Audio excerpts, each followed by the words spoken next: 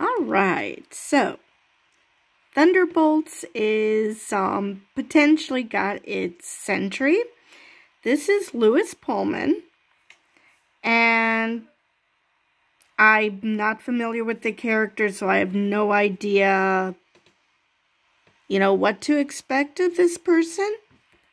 But let me found. Alright, so let's see what we know about this guy.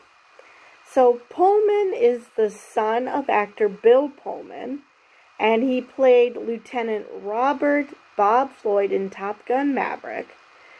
And other credits include Bad Times at the El Royale and the TV series Outer Range. He recently starred in Lessons in Chemistry opposite Marvel star Brie Larson, where he played her character's love interest.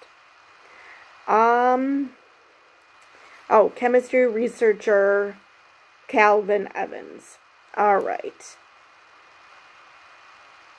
Now, it's, from what I'm seeing, no one is confirming it. Neither Pullman, neither his representatives, neither Marvel. So, but apparently he's the top choice to play Sentry. And if they want this movie to come out next summer, they do have to find someone soon. I don't know how long it would take to film this movie, and I don't know how big of a role Sentry has, because nobody is telling us anything as to the plot. So, but that's the casting announcement I have today.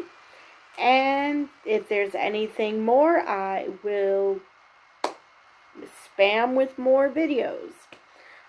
Otherwise, I believe that's all I have for this video, and I will see you guys next time.